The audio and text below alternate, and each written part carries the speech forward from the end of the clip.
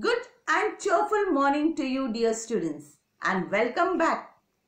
Hope you all are fit and fine and taking care of yourself. So, back again with a new lesson, EVS-1. Lesson number 11, A Look Inside Our Body. The title of the lesson tells you that you will be getting to know about the organs which are inside your body. Let us start the lesson with few questions. So students, can you tell why does the chest expands when we breathe in? The air enters the body when we breathe in. That is why the chest expands. Second, the doctor puts her fingers on your wrist to feel your pulse. You too can feel your pulse. What causes this throbbing? We can feel the pulse near the wrist because inside the wrist blood flows. This happens because the heart contracts and blood is forced forward. This causes throbbing. Students, all these functions are carried on by the organs. Let us see what is an organ. A part of the body that is used to perform a certain function is called an organ. Organs are of three types: internal organs, external organs, and sensory organs. Here is Chutki who wants you to recall which parts of your body do we use for the following: seeing, walking, hearing, writing. Our eyes help us to see. We use our legs to walk. We hear with our ears. We write with our hands. What are external organs? Organs on the outside of our body are our external organs. Ears, nose, arms, and legs are on the outside of our body. They can be seen easily. Hence, they are our external organs. Let us see what are sensory organs.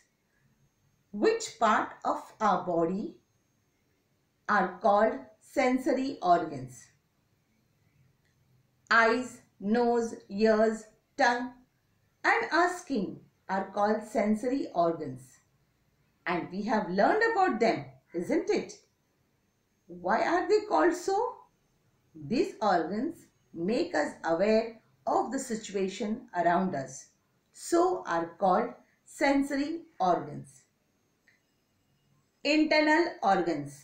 What are internal organs? The organs that are situated inside the body and are not visible from outside are called internal organs. For example, heart, bones, kidney, liver, brain. Many functions of the body are carried on by these organs. Now look at this slide. It shows the network of blood vessels spread throughout the body. Can you see the blood vessels inside the body? Blood flows through them continuously. The air we breathe in is carried to all parts of the body through the blood. The food that we eat is digested. These functions are carried out by different organs. Now students, it is time to learn about our internal organs and the function inside the body. Special places for internal organs. Look at the picture on textbook, page number 68. What do you see? Yes, you're right. Some biscuits in a glass jar. If you shake the jar and turn it over, what happens to the biscuits? Biscuits in the jar could break into pieces. Let us see, if a pack of biscuit is shaken, what happens to the biscuits? Are the biscuits broken? No. Why? Because they are packed in such a way that they don't leave their places. There are many organs inside our body and each organ has important function to perform. Students, look at this picture. The structure of our body is such that our internal organs have special places and remain safe and protected in their places, no matter how much we move. Now students, there are hollow spaces. Hollow means empty spaces for these organs inside the head and the torso. They are called cavities. The cavity inside the head is called the cranial cavity. The cavity in the torso has three parts. The cavity which is in the chest is called the thoracic cavity. Please look at the picture. The cavity inside the abdomen has two parts.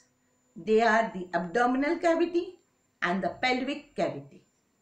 All the internal organs of our body are situated in these cavities, and that is the reason all the organs remain safe and protected within the cavities. So student, now let's summarize. The important functions inside our body are carried out by our organs. The organs situated inside our body are internal organs. The organs situated outside our body are external organs. Eyes, ears, nose, tongue and skin are our sensory organs. The hollow spaces for the organs inside the head and torso are called cavities. Different types of cavities are cranial cavity, thoracic cavity, abdominal cavity and pelvic cavity. So, this is all for the first video. Hope you have found the lesson, a look inside your body, interesting. Now, you have a small activity. Find new words and write each of them 3 times. Keep learning till we meet again. Stay safe and stay healthy. Thank you.